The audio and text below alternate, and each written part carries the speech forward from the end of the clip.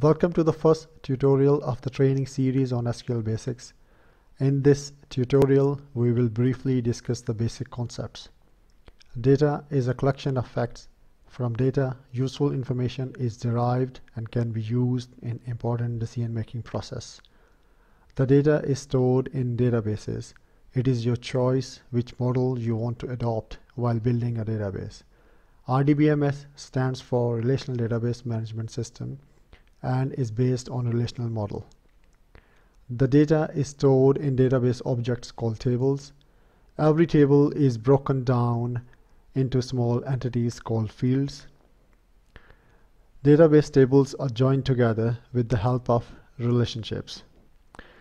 Finally, we need a language that can communicate with the database to store and retrieve the data.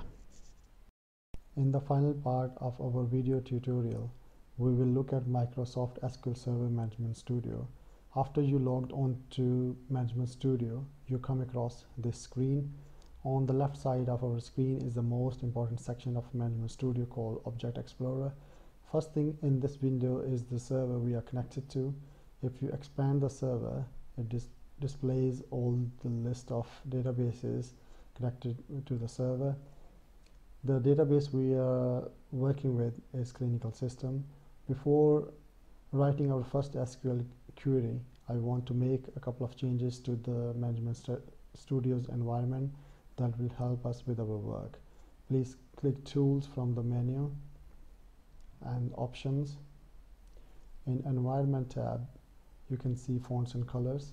Here you can make changes to type of font. You can choose color or the size of the font. I'm choosing size 16. It will be more visible on the screen. Second thing we are going to add is line numbers from text editor and all languages. Go to text editors, all languages, and choose line numbers. Line numbers help us find the errors in our code promptly. And finally, we go to Transact SQL and click IntelliSense. IntelliSense is also called autocomplete. I must admit some people find IntelliSense annoying and prefer not to use it, but I find it very useful because it saves time while typing the table or field names, and click OK. This concludes the first part of this training series. Please post your comments and feedback. There are more videos available to watch and learn from, so please don't forget to subscribe, and I'll see you in the next tutorial.